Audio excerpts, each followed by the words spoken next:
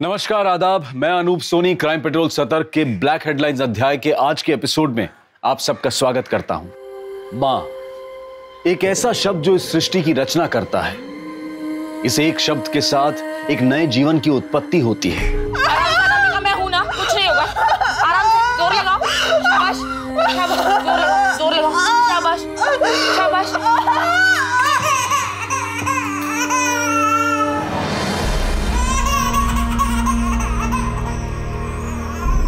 न जाने कितने एहसास जुड़े हैं इस शब्द के साथ।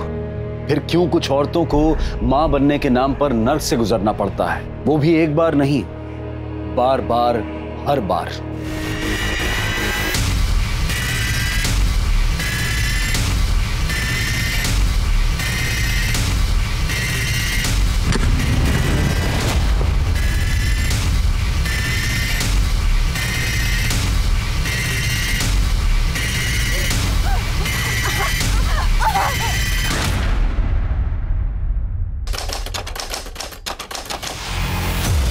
My name is Geeta. I am 20 years old. I live with my brother and my sister-in-law.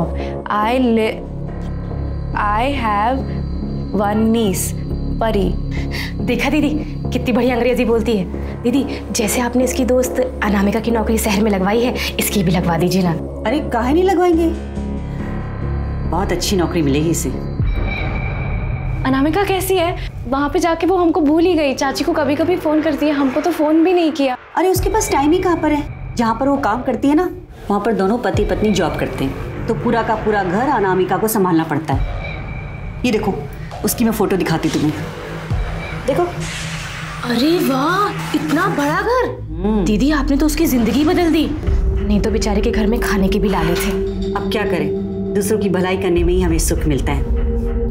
अच्छा चलो, तुम्हारी एक फोटो निकालती हूँ, वहां पर भेजनी पड़ेगी ना।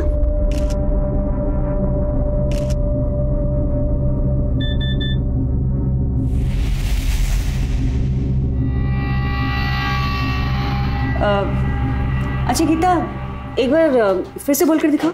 My name is Geeta. I am 20 years old. I live with my brother and my sister-in-law. Very good. Ma'am, आप हमें थोड़ा टाइम दीजिए, हम आपको सोचकर बताते हैं। हाँ हाँ, जैसा आपको ठीक लगे। आइए सर। Ji, thank you. चलिए जी, ये नौकरानी वाले काम के लिए हम ऐसे क्लिनिक में क्यों आए हैं?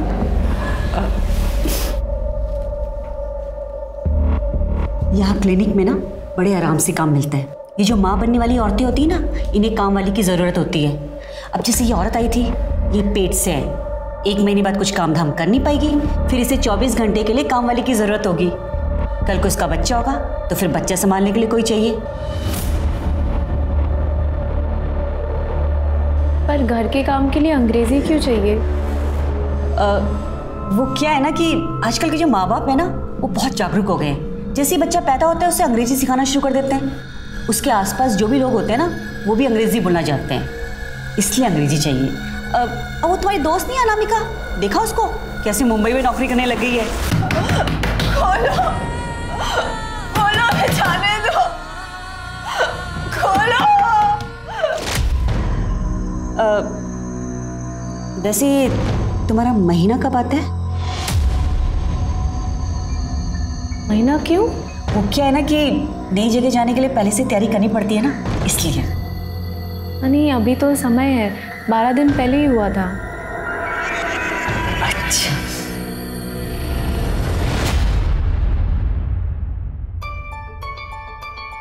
बुआ बुआ, आपने टारा है, मैं आपको दिख रही हूँ। हाँ हाँ हाँ हाँ, दिखाई दे रहा है। एक सेकंड रुको। ये देखो, हम तुम्हारे लिए नई सुंदर गुड़िया खरीदे हैं, कैसा लगा? वाह! कौन है? अरे वाह, ये तो बहुत सुंदर गुड़िया है, एकदम हमारी परी जैसी है ना। गीता कैसी है तू? कोई तकलीफ तो नहीं है ना? आप हमारी चिंता मत कीजिए, आप जो चाहते हैं हम वही कर रहे हैं ना। आ गए हम शहर नौकरी करने के लिए। आप खुश है ना अभी? भैया हम आपसे बाद में बात करते हैं। फोन आया था उनका, उन्हें ये पसंद है। गीता, ये योगिता जी और ये इन्हीं का घर है। ये आपका घर है? बहुत बड़ा है, एकदम सुंदर है। जब तक तुम्हारी नौकरी नहीं लग जाती ना, तुम यही रहोगी और यही तुम्हारा ख्याल रखेंगी और यही तुम्हें बाद में काम दिलाएंगी। अनामिका भी यहीं पे रहती थी। कहाँ है वो? उसके पास ले चलो ना, उसे मिलना है। अरे तुम अनामिका की दोस्त हो?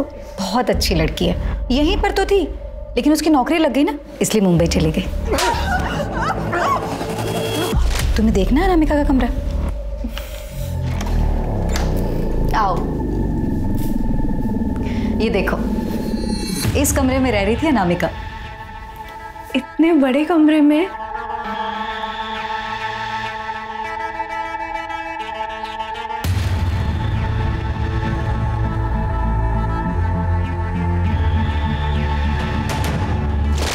हमें तो नहीं लगता कि तुझे गांव छोड़ के जाना चाहिए।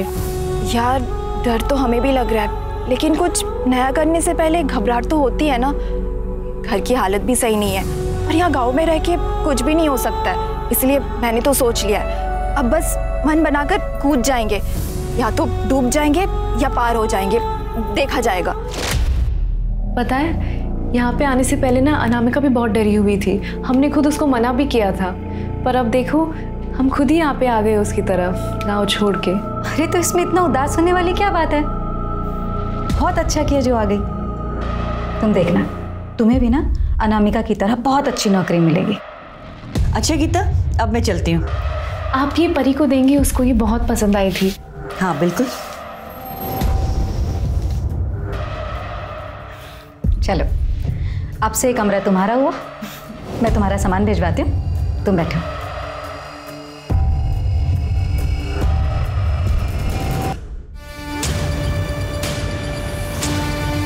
पूरे हैं।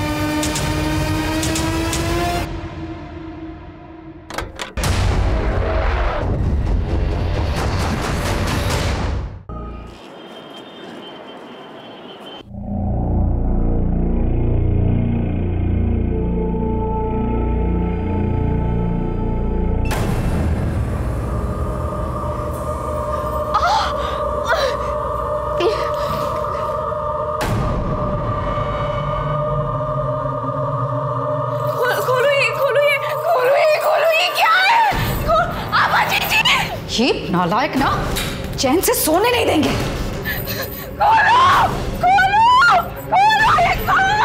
अरे ये शोर किस लिए हो रहा है? हाँ क्या हुआ बेटा? क्या हुआ? क्या बुरा सपना दिखा? क्या लोग जो करे ना बिल्कुल गलत करे, हम सबको बता देंगे, हम यहाँ से जाने को बोल रहे हैं। चुप हो जाओ, चुप हो जाओ। बेटा कुछ नहीं हुआ है, सब ठीक है। देखो आभा ने क्या कहा था, हम यहाँ पर तुम्हारा ध्यान रखेंगे, है ना? हम तुम्हें काम दिलाएंगे, तो बस यही तो है तुम्हारा काम, कुछ भी नहीं करना है। बस यहाँ पर 9 महीने तक चुपचाप आराम करना, जैसे ये लोग आराम कर रहे हैं ना, बस।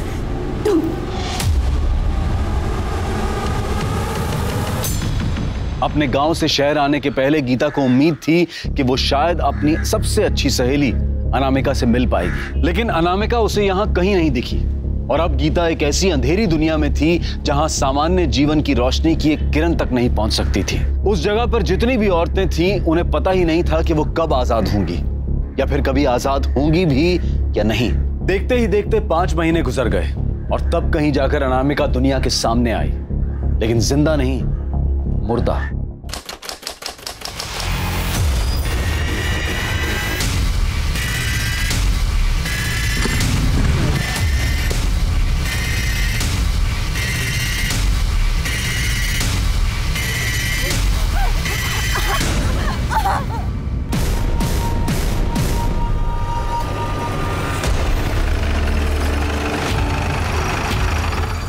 सर मैंने ही फोन किया था, वो वहां पर।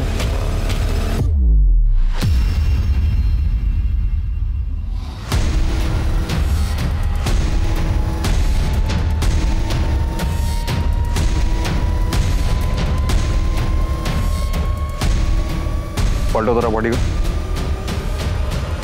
सर 20-22 साल की लड़की लग रही है। पीठ पे और पेट पे वार किया गया, एक चप्पल भी नहीं है। मिश्रा सर, देखो कहीं आसपास कुछ मिलता है क्या? लड़की का खून जिस हिसाब से बहा है उस हिसाब से यहाँ कहीं खून गिरा हुआ दिखता नहीं। लगता है इस लड़की को कहीं और मारा गया और मार के यहाँ फेंका गया। बॉडी के पास कुछ ऐसी चीज भी नहीं है जिससे इसकी पहचान हो सके। पंकज एक काम करो, पता करो रोड पे कहीं सीसीटीवी है क्या, उसकी फुटेज चेक करवाओ। आस पड़ोस में भी पता करवाना, शायद किसी ने कुछ देखा हो। और हाँ, इसकी फोटोग्राफ लेके आसपास के पुलिस स्टेशन में भी सर्कुलेट करवाओ। हो सकता है किसी ने इसकी मिसिंग कंप्लेंट लिखवाई हो। जी सर। गीता चलो खा लो, वरना बच्चा ना कमजोर पैदा होगा। हमें नहीं खा रहे, मर जाने दो उस बच्चे को। बोल 5 महीने हो गए ना तुझे, हाँ? अकल नहीं आई अब तक? दीदी छेड़ दो, जाने दो। किरण, मुझे भी कोई शौक नहीं है मारपीट करने का। समझती क्यों नहीं एक बार में बात? अरे उसको ठीक से समझा देना, जो बोल रही हूँ चुपचाप करे वो। 10 मिनट में मैं आ रही हूँ, मुझे सब कुछ खत्म चाहिए।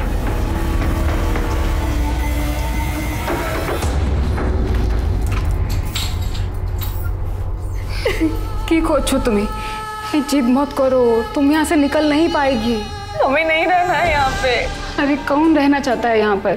5 बरस से यहाँ पर हैं, 4 बच्चे जन चुके हैं, 5वां है। कुछ नहीं कर पाएगी तुम। बेटा हमारी किस्मत, यार ऐसी किस्मत है मम्मी, ऐसी किस्मत नहीं चाहिए। हमें नहीं रहना यहाँ पे, हमें नहीं रहना यहाँ पे।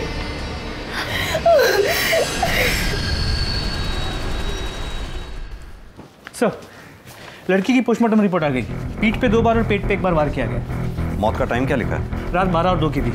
पर पोस्टमार्टम रिपोर्ट से पता चला उसे मारने से पहले उसके साथ रेप किया गया। और हाँ सर, उसने करीब 1 महीने पहले किसी बच्चे को डिलीवर भी किया।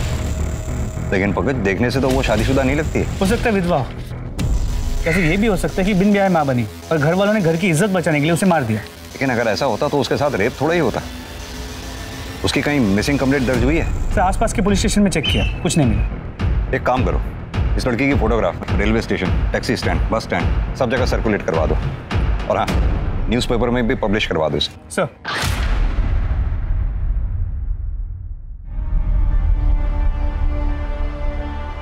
The mobile you are calling is currently switched off.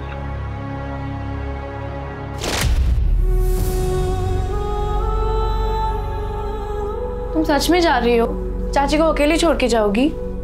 अकेली कहाँ है? तुम हो ना। हमारी माँ का सही से ख्याल नहीं रखोगी ना तो वापस आकर बहुत मारेंगे तुमको। कहाँ जा रहे हो? मत जाओ ना, हम तुम्हारे बिना अकेले कैसे रहेंगे? फिर से वही बात। कितनी मुश्किल से आभा जी के वजह से काम मिला है, अब जाना तो पड़ेगा ना, और पैसे भी तो चाहिए। आग लगे ऐसे पैसे को जो तुम्हें मुझसे दूर रखे। जवान बेटी को घर से दूर रखने से कितना दिल घबराता है मेरा। कुछ नहीं होगा आपकी जवान बेटी को। और दूर कहाँ जा रहे हैं? यही लखनऊ, इतने पास तो जा रहे हैं। हर हफ्ते मिलने आएंगे और थोड़ा सा पैसे जमा कर ले, फिर वहाँ एक कमरा लेकर आपको भी वहाँ बुला लेंगे। फिर आपके कंधे का ऑपरेशन भी तो करवाना है।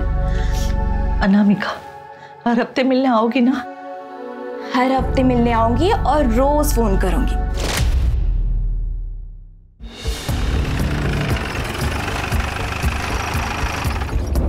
ये लड़की आपके क्लिनिक में आई थी? नहीं सर, ये लड़की यहाँ नहीं आई थी।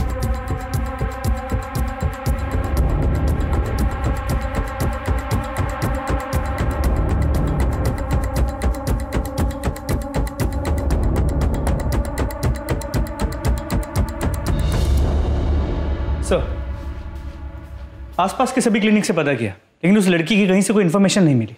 सर ये बस ड्राइवर है, अखबार में ये फोटो देखकर हमारे पास आया। कहिए, क्या कहना चाहते हैं? साहब ये लड़की हमारे बस में ही थी।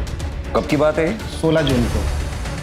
इसके पास पैसे नहीं थे, इसने हमसे काफ़ी मिन्नतें की, तो हमने इस पे तरस खाकर इसे उन्नाव में छोड़ दिया था। उन्नाव में किस जगह थे? पिपरी गांव के स्टॉप पर। कितने बजे की बात होगी ये तकरीबन रात के 8 साढ़े 8 बजे की बात है।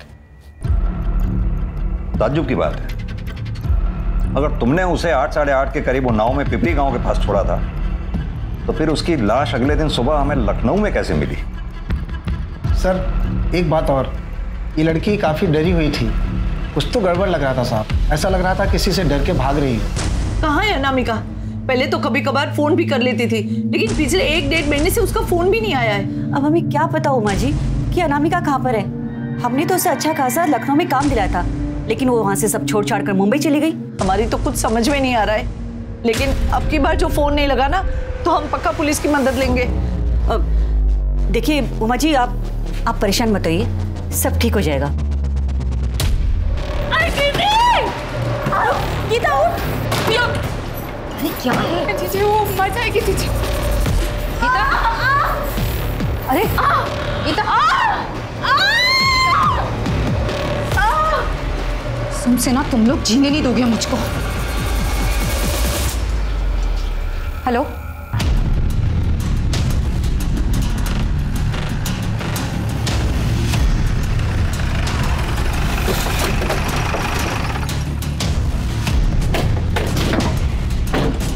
जरा इधर आइए।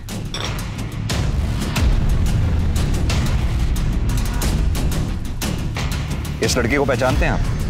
ये तो अनामिका है, ये तो मुंबई में काम करती है।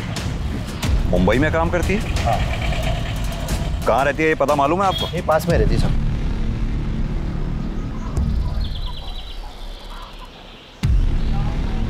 यही घर है सर। ठीक है जी। हमें आपकी बेटी अनामिका के बारे में कुछ बात करनी थी। हमें तो खुद ही उसके बारे में कुछ नहीं पता। मुंबई में आपकी बेटी क्या काम कर रही थी? किसी के घर में काम करती है, ज्यादा तो नहीं पता। आखिरी बार आपकी अपनी बेटी से कब बात हुई थी? हमारी 1-1.5 महीने से बात ही नहीं हो पा रही है। हमने तो खुद आबा जी से कितनी बार कहा कि हमारी बात करवा दे, पर उन्हें भी कुछ नहीं पता। ये आबा जी कौन? इसी गांव की एनजीओ चलाती है। लेकिन साहब बात क्या है, आप मेरी अनामिका के बारे में ऐसे क्यों पूछ रहे हैं? अनामिका ठीक तो है ना? दरअसल आपकी बेटी अनामिका अब नहीं रही। क्या? ये क्या कह रहे हैं आप? 4 दिन पहले अनामिका की लाश मिली है।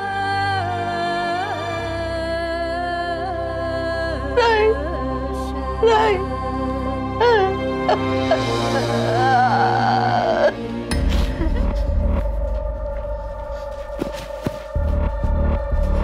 कहाँ जा रहे हो? अनामिका के घर में पुलिस है, पता नहीं क्या हुआ। कहीं जाने की जरूरत नहीं। अंदर चलो। अरे लेकिन पता तो चले हुआ क्या है? अनामिका का खून हो गया है। जहां आभा जी ने उसे भेजा था वहां कुछ हुआ क्या? उन्होंने तो उसकी अच्छी खासी नौकरी लगवाई थी, नहीं वहां किससे दुश्मनी मोल ले बैठी। लेकिन पुलिस को तो बताना पड़ेगा ना कि अपनी गीता भी आभा जी के कहने पर कहीं नौकरी करने गई हुई है। तुम्हारा दिमाग खराब हो गया है क्या? आभा जी के बारे में पुलिस को बताओगे तो उनको बुरा नहीं लगेगा? नौकरी से निकलवा देंगी तो?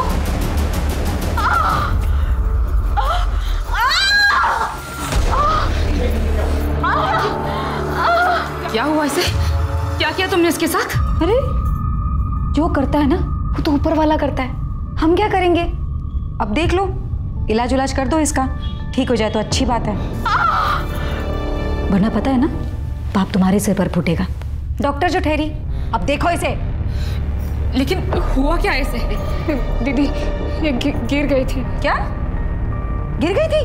देखो प्लीज, वो माँ बनने वाली है, उसके साथ ऐसा मत करो। हाँ मुझे देखने दो।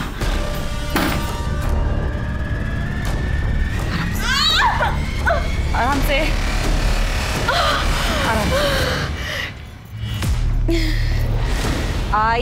INDIA India. इंडिया मतलब भारत। जी आप लोग? हमें अनामिका के बारे में कुछ पूछताछ करनी थी। सर हमें इस बारे में कुछ नहीं पता, हमने उमा जी से भी यही बात कही थी। लेकिन अनामिका की नौकरी तो आप ही ने लगवाई थी ना? जी, अनामिका को नौकरी हमने ही दिलाई थी लखनऊ में, लेकिन कुछ दिनों बाद वो वहाँ से नौकरी छोड़कर चली गई। फिर बाद में अनामिका की माँ ने बताया कि वो मुंबई में नौकरी कर रही है। अब आप ही बताइए इसमें हमारी जिम्मेदारी कहाँ से आती है? हम लोग यहाँ पर एनजीओ चला रहे हैं ताकि यहाँ की औरतों का, लड़कियों का कुछ भला कर सके। लखनऊ में अनामिका की कहाँ नौकरी लगवाई थी आपने? अलीगंज में सुधीर सिंह के घर। अच्छी लग रही है, बहुत अच्छी लग रही है। आजा आजा किरण।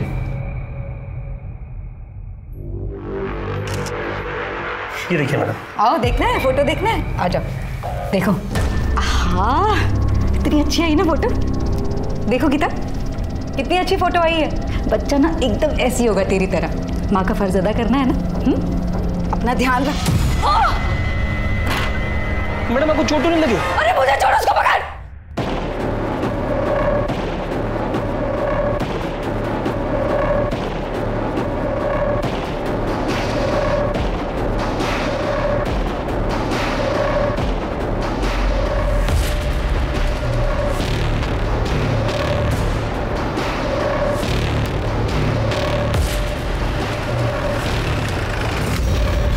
ताला लगा हुआ है। ये सुधीर सिंह यहीं रहते हैं? सुधीर? पता नहीं साहब, अभी तो खाली पड़ा है मकान। भाभी क्या हुआ साहब? ये सुधीर सिंह इसी मकान में रहते हैं? हाँ, 1-1.5 साल पहले वो और उनकी बीबी यहीं रहते थे। उनके साथ कोई मेड भी रहती थी? हाँ, थी शायद।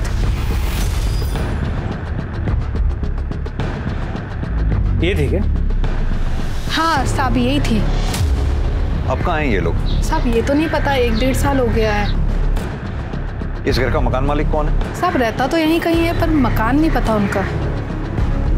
इस घर के मकान मालिक के बारे में पता करो, कहाँ रहता है। वेरी गुड, बहुत अच्छे।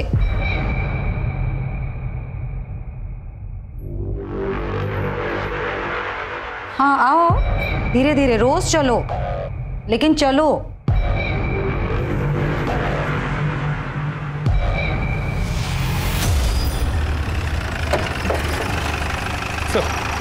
सुधीर के मकान मालिक से बात हुई। उसने बिना कोई डॉक्यूमेंट्स लिए सुधीर को घर किराए पे दे दिया। सुधीर ने घर 11 महीने के लिए लिया, लेकिन 1 महीने बाद उसका दिल्ली ट्रांसफर हो गया और वो चला गया। कुछ पता चला अब कहाँ है वो? नहीं सर। पंकज, सरकार कानून बना बना के थक गई, लेकिन लोगों की समझ में नहीं आता। लोग जानते हैं कि लीगल डॉक्यूमेंट्स के बिना घर किराए पे नहीं दे सकते, लेकिन फिर भी देते हैं। सर कहिए। सर इस लड़की को हम जानते हैं। कैसे? सर इसने हमारे लिए सरोगेसी की थी। My name is Anamika. I lives in Pipri village. I can speak English and Hindi. Sir ये देखिए, ये फोटो उन लोग ने हमें भेजे थे। इसका बच्चा कहाँ पर है? सर वो घर पर है, 1 महीने का ही है। हमें इस बच्चे का डीएनए अनामिका के साथ मैच करना होगा। लेकिन सर वो बच्चा तो हमारा है, इससे हमारा डीएनए मिलता है। अनामिका ने तो केवल जन्म दिया है। फिर भी कई बार बच्चे में सरोगेट मदर के थोड़े बहुत ट्रेसेस मिलते हैं। किस क्लिनिक में मुलाकात हुई थी आपकी? सर इसे हम अमीनाबाद के क्लिनिक में मिले थे, डॉक्टर योगिता के पास। उसका एड्रेस होगा?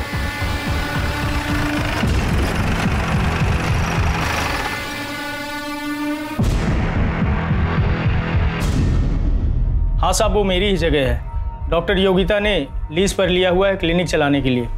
क्लिनिक बंद करके वो गई कहाँ है? उनके घर में कुछ हुआ है, कह रही थी कि सब कुछ निपटा कर ही आएंगी।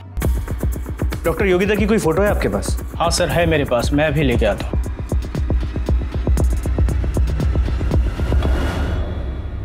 सर ये लीज पेपर पर उनकी फोटो है।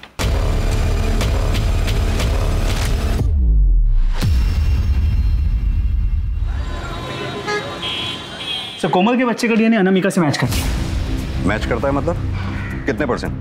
सर 50%। और बच्चे में 50% उस आदमी से मैच करता है जिसने अनामिका का रेप किया। हमने अनामिका के बॉडी पे मिले सीमेंट ट्रेस से बच्चे का डीएनए मैच करके देखा।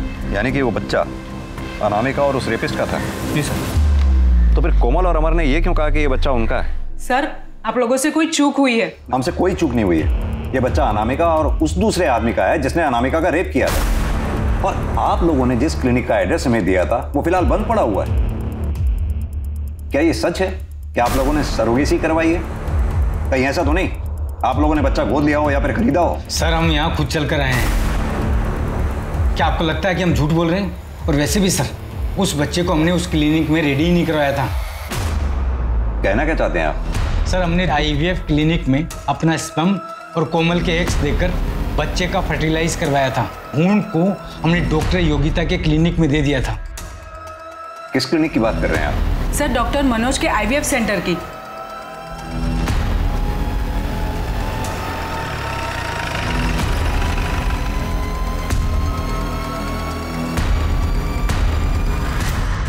जी हाँ, ये दोनों आए थे क्लिनिक पर IVF के लिए। हमारे यहाँ से सरोगेसी कराना चाहते थे, लेकिन बच्चा फर्टिलाइज होने के बाद ये उसका एम्ब्रियो यहाँ से ले गए।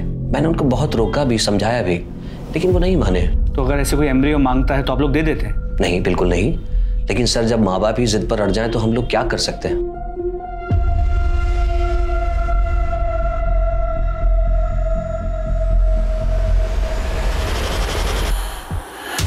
सर उस दिन हम डॉक्टर मनोज के क्लिनिक से बाहर निकले तब एक आदमी मिला था। एक्सक्यूज मी, हमने भी आप दोनों को यहाँ से निकलते हुए देखा। आप लोग को बच्चा चाहिए? आपसे मतलब? अरे सर, हम अपने मतलब के लिए नहीं, आपके मतलब की बात कर रहे हैं। जो डॉक्टर है ना, इनके यहाँ पे जो सरोगेसी है बहुत महंगी पड़ती है। हम आपको दूसरा पता देते हैं, वहाँ सस्ते में काम हो जाएगा आपका। आप लोग बिल्कुल चिंता मत कीजिए, मैं भी एक औरत हूँ, समझ सकती हूँ जब एक औरत माँ नहीं बन पाती है तो उसे कितना अधूरा सा लगता है। लेकिन आप लोग यकीन मानिए, मैं 100% कह रही हूँ आप लोगों को, आपका बच्चा ज़रूर होगा। सर पिछले 8 साल से मैं बच्चे के लिए तरस रही थी। कितनी बार IVF करवाया पर कुछ नहीं हुआ, और यहाँ डॉक्टर योगिता 100% श्योर बोल रही थी। सर हमने अनामिका को क्लिनिक में पसंद किया था। My name is Anamika. वो अच्छी संस्कारी लगी तो हमें लगा कि ये हमारे बच्चे के लिए सही करियर रहेगी। सर आइए, ये लोग आपसे मिलना चाह रहे हैं। हेलो। बैठिए, कहिए क्या कहना चाहते हैं? सर हमने सरोगेसी से बच्चा करवाया था, लेकिन उस बच्चे का DNA हमसे नहीं मिल रहा है सर। कहाँ से कराई थी आपने सरोगेसी? सर डॉक्टर योगिता के क्लिनिक से। आपके बच्चे का भ्रूण डॉक्टर योगिता के क्लिनिक में ही तैयार हुआ था या फिर कहीं और? सर डॉक्टर मनोज के क्लिनिक से। डॉक्टर मनोज के क्लिनिक के बाहर क्या आपको कोई आदमी भी मिला था? हाँ सर। पंकज एक काम करो, ये योगिता और डॉक्टर मनोज के क्लिनिक के अंदर बाहर जितने भी CCTV हैं सबकी फुटेज चेक करो, देखो कुछ मिलता है क्या। और हाँ, इनके बच्चे का DNA अनामिका के बच्चे के DNA से मैच करवाओ। आखिर ये डॉक्टर फरार कहाँ है?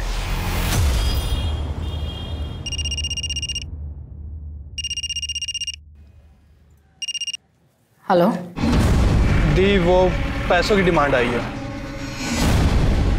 मेरी तो कुछ समझ में नहीं आ रहा कि मुझे कब तक ये सब करना पड़ेगा। आपको बच्चा ज़रूर होगा, ये मेरी गारंटी है, भले को किसी और की क्यों ना, लेकिन बच्चा आपका ही होगा। ये सिर्फ एक जाल नहीं बल्कि एक चक्रव्यूह था, जिसका एक अलग ही खूबसूरत सा चेहरा दुनिया के सामने था। बिना संतान के जोड़ों को यही लग रहा था कि इस तरह से सरोगेसी करवाकर कम पैसों में संतान पाने का उनका सपना पूरा होगा। वो संतान जो पूरी तरह से उनका अपना अंश होगी, और ऐसा करते हुए उन्हें कोई ग्लानि भी नहीं थी, क्योंकि उन्हें ऐसा लग रहा था कि ये औरतें सब कुछ अपनी मर्जी से कर रही हैं, खुशी खुशी दूसरों के बच्चों को अपनी कोख में पालती हैं, उन्हें जन्म देती हैं, ताकि थोड़ा पैसों का मुनाफा उन्हें भी हो जाए। कोई ये समझ ही नहीं पाया कि उम्मीदों और सपनों से भरी इस दुनिया की सच्चाई इतनी भयानक होगी। आपका यहाँ से भागने का मन नहीं करता क्या? जानी ना कभी यहाँ से बाहर निकल पाएगा कि नहीं। अपने बेटे के पास जाना चाहता है, पता नहीं जा पाएगा कि नहीं। बेटा? हम 4 बच्चा जान चुका है, पर हमारा एक ही बेटा सूरज, इतना साल हो गया फिर भी उससे मिलने का आज छोड़ा नहीं है हम। फिर आप यहाँ पे कैसे आई? हमारे हस्बैंड का एक फ्रेंड हमको बोला यहाँ आके बहुत पैसा कमाएगा। दीदी हम कह रहे हैं ना, हम यहाँ से भाग जाते हैं। तू जानती नहीं है, बहुत खतरनाक लोग हैं, ऐसा मत करना, मर जाएगी। अरे मरते तो मर जाएगा, वैसे भी कौन सा जिंदा है हम। ना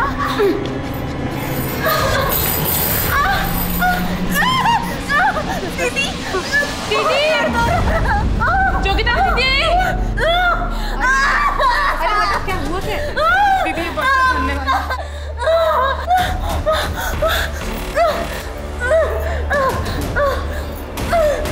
बस बस बस। हेलो सर, आपका शक सही था। सुधा और कार्तिक के बच्चे का 50% DNA कोमल और अमर के बच्चे के साथ मैच करता है, और ये 50% बच्चों के बाप का है। यानी कि दोनों बच्चों की माएं अलग अलग हैं और बाप एक ही है? जी सर। CCTV फुटेज आ गई क्या? तो डॉक्टर मनोज के क्लिनिक की CCTV फुटेज आ गई। ये देखिए, ये डॉक्टर मनोज के क्लिनिक की CCTV फुटेज है, ध्यान से देखिए। क्या इनमें से किसी को पहचानते हैं आप लोग?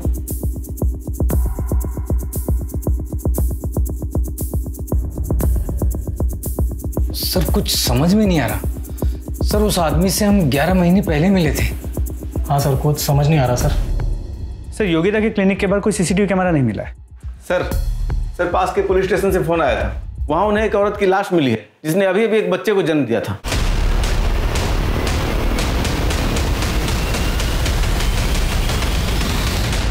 सर इसकी मौत डिलीवरी के टाइम हुई थी, लेकिन कोई ऐसे बॉडी क्यों फेंकेगा?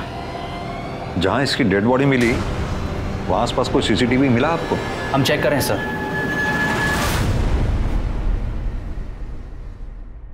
सर जहां उस दूसरी औरत की बॉडी फेंकी गई थी वहां के पास के सीसीटीवी कैमरा में ये एम्बुलेंस दिखी है। मैंने पता किया, ये एम्बुलेंस डॉक्टर मनोज की क्लिनिक की।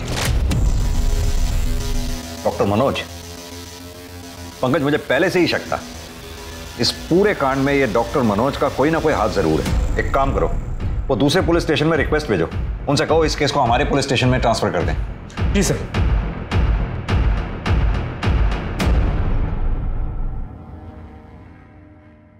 बहुत ज्यादा दर्द हो रहा है दीदी। तुमने लंबी सांस लो और जोर लगाओ।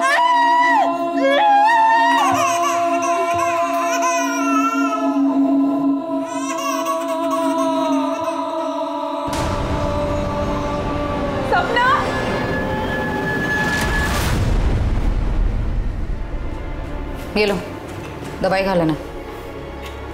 दे देना इसे दवाई। सर मुझे कुछ नहीं पता है। आपको सब पता है। आपके पास कपल आईवीएफ के लिए आते हैं और जब आईवीएफ काम नहीं करता तो अपने किसी आदमी को उनके पीछे लगा देते हैं और अपने पार्टनर्स के साथ मिलकर सरोगेसी का नाटक करते हैं। और जब कोई लड़की सरोगेसी के लिए मना कर देते तो मार डालते हैं। सर किस तरह की बात कर रहे हैं आप? मैं डॉक्टर हूँ, कातिल नहीं। तो फिर जहां से हमें बॉडी मिली, आपके क्लिनिक की एम्बुलेंस वहां क्या कर रही थी? सर ये मैं कैसे बता सकता हूँ?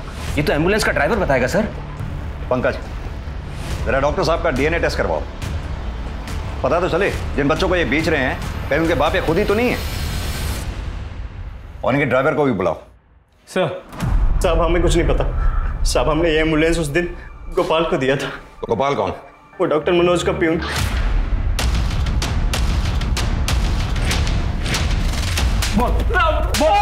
पंकज हम कुछ नहीं किया साहब। नहीं जानता तो एम्बुलेंस लेके कर क्या रहा था वहां पर तू? साहब वो तो हमें सिर्फ लाश को ठिकाने लगाने के लिए कहा गया था साहब। किसने कहा था? डॉक्टर मनोज ने? नहीं साहब, योगिता ने। डॉक्टर योगिता? साहब वो कोई डॉक्टर वॉक्टर नहीं साहब, वो तो हमारे गांव की है साहब। ये डॉक्टर मनोज भी इन्वॉल्व है इसमें? वो सब तो हमको मालूम नहीं है साहब। ये सरोगेसी का क्या चक्कर है फिर? साहब हमको योगिता ने बोला था कि डॉक्टर मनोज के क्लिनिक के बाहर जो भी लोग आते हैं उनको बहला फुसला के उनके पास ले जाएं। सब वो लोग गांव से लड़कियां लेकर के आते हैं साहब, उनसे सरोगेसी करवाते हैं साहब। पंकज, इसे योगिता का एड्रेस और बाकी इंफॉर्मेशन निकलवा लो।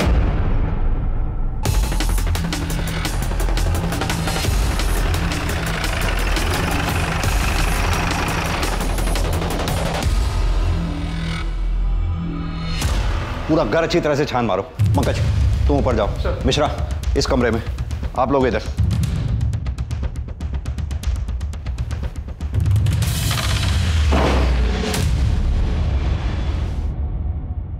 सर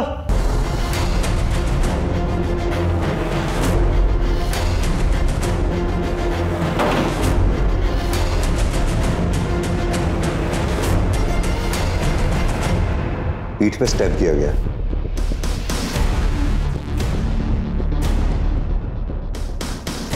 लगता है सभी लड़कियों को यहाँ चेन से बांध के रखा गया था। बॉडी को पोस्टमार्टम के लिए भेजो और घर का चप्पा चप्पा छान मारो। सर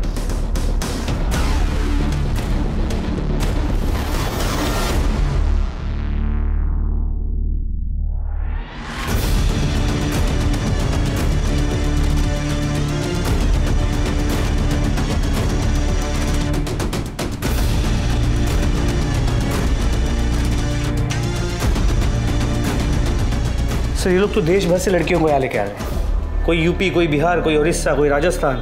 पंकज, या तो इन लड़कियों को यहाँ जबरदस्ती लाया गया या फिर बहला फुसला के, लेकिन ये जितनी भी लड़कियां यहाँ लाई गई हैं इनका मिलना हमारे लिए बेहद जरूरी है। लेकिन सर योगिता को किसने मारा होगा? यही तो पता करना है। जो एड्रेस तूने हमें दिया था वहां हमें योगिता की लाश मिली है। मार के भागा था ना, झगड़ा हुआ था ना उससे। साहब हम सच कह रहे हैं साहब, हम तो अपने घर पे सो रहे थे साहब। झूठ बोलता है। झूठ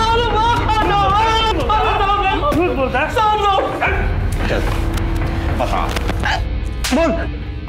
साहब माँ कसम खा के कह रहा है साहब, साहब जब से ये अनामिका मरी साहब धंधा एकदम मंदा हो गया था साहब। और साहब वो योगिता के साथ वो किरण और गीता थी साहब, हो सकता है उन लोग ने मारा हो साहब। इनमें से कौन है? साहब ये गीता है साहब, और साहब ये किरण है साहब। पंकज, ये दोनों फोटोग्राफ्स हर नाके पे सर्कुलेट करवा दो। ये शहर छोड़कर जाने नहीं चाहिए कहीं भी। सर।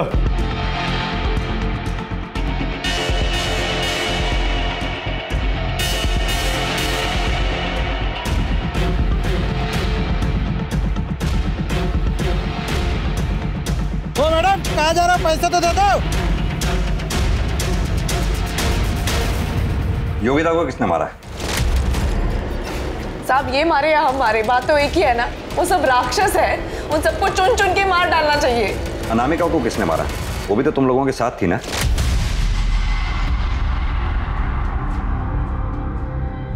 अनामिका का खून?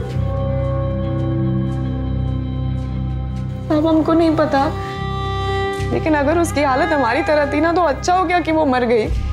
नरक में रखा था हमें साहब, बार बार हमारे साथ बलात्कार करते थे तब तक जब तक हमारे पेट में उनका बच्चा नहीं आता।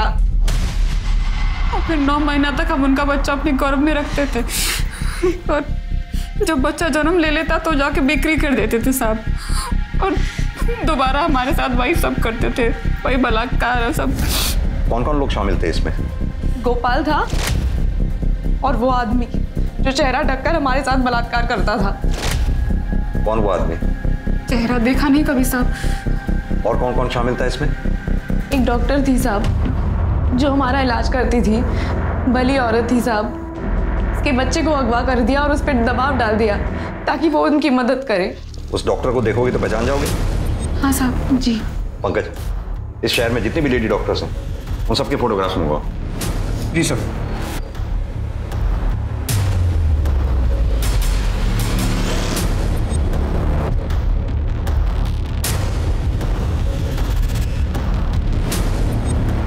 यही है वो वाली डॉक्टर। सर मुझे इस बारे में कुछ भी नहीं पता है। हमें गीता और किरण ने बताया है उन लोगों ने आपके बेटे को अगवा किया है और आपसे ये सब कुछ जबरदस्ती करवा रहे हैं। देखिए सर, आप अपना टाइम वेस्ट कर रहे हैं। मेरे बेटे को कुछ भी नहीं हुआ है, वो मेरे साथ ही है।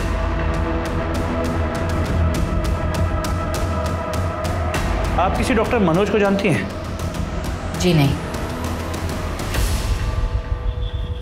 हाँ सर, डॉक्टर शीतल का कहना है कि वो इस सब के बारे में कुछ नहीं जानती। हो सकता है वो डरी हुई हो। लेकिन सर मुझे बात कुछ और लगती है। डॉक्टर शीतल के टेबल पर डॉक्टर मनोज के बेटे का फोटो था, लेकिन शीतल कहती है कि मनोज को जानती नहीं। नहीं सर, मेरे बेटे की कोई किडनैपिंग नहीं हुई है, और डॉक्टर शीतल तो मेरी एक्स-वाइफ है। तो फिर ये फेक सरोगेसी का धंधा? सर ये जरूर शीतल और उसका भाई सुभाष मिलकर कर रहे होंगे। कहाँ मिलेगा ये शीतल का भाई सुभाष हमें?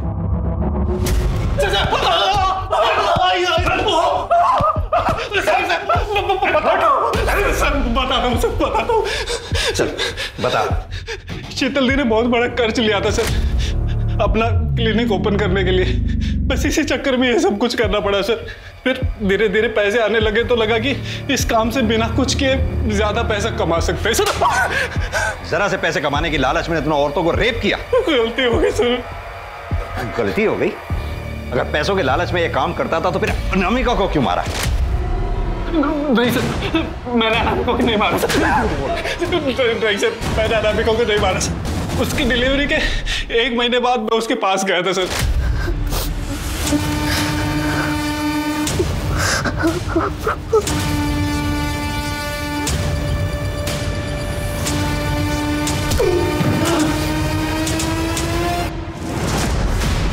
लेकिन सर वो मेरे सर पर मारकर भाग गई थी वहां से।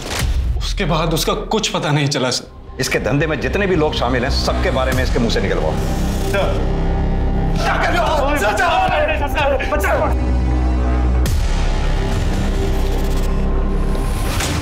तो डॉक्टर शीतल, पता चल ही गया कि तुम्हारे भाई को हमने गिरफ्तार कर लिया है, इसीलिए भागने की तैयारी हो रही। सर एक नंबर मिला है जो उस रात उन्नाव से लखनऊ तक ट्रैवल हुआ था, तो फिर उस स्पॉट तक गया जहां हमें अनामिका की बॉडी मिली थी। और सर इसी नंबर से 16 जून की रात 12 बजे पियून गोपाल को भी फोन किया गया था। तो तुमने मारा अनामिका को? हाँ, वो लखनऊ से भागकर गांव आई थी। अरे अनामिका, तुम?